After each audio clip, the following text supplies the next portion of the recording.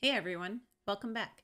Today we're taking a fast and focused dive into unit testing results in LDRAvault, your go-to tool for keeping compliance in check and making testing more efficient. Let's jump right in. LDRAvault is all about smart testing management, helping you stay ahead by organizing and storing verification artifacts in one place.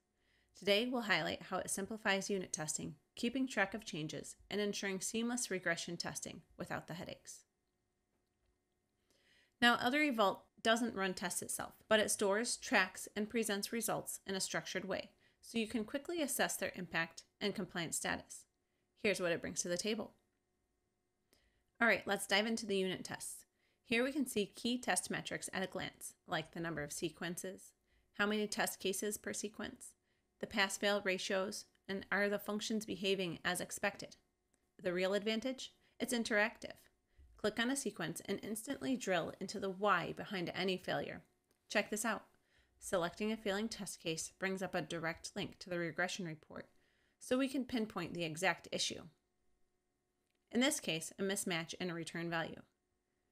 This means teams can quickly validate software integrity and ensure everything stays compliance ready. Traceability in LDRAvault? It's a game changer. With the project tree with the status, we can get an instant color-coded view of test cases linked to specific requirements. Green meaning these test cases have been tested and regressed, and they pass, and red meaning they have not. Missing something? You'll know immediately. Plus, you can see which tests need retesting, helping teams stay proactive instead of reactive.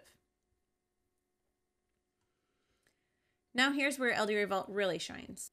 Tracking how code changes affect existing tests. If a new modification touches validated components, LDRAvault flags those tests for re-evaluation automatically. This prevents surprises and helps maintain quality control with zero guesswork.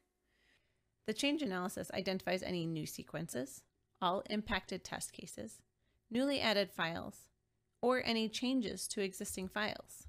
Bottom line, you're not chasing down issues. LDRAvault does the tracking for you. That's your quick start guide to unit test results in LDRAvault. It's all about efficiency, compliance, and smarter testing. If this was helpful, hit like, share, and subscribe, and we'll see you in the next one.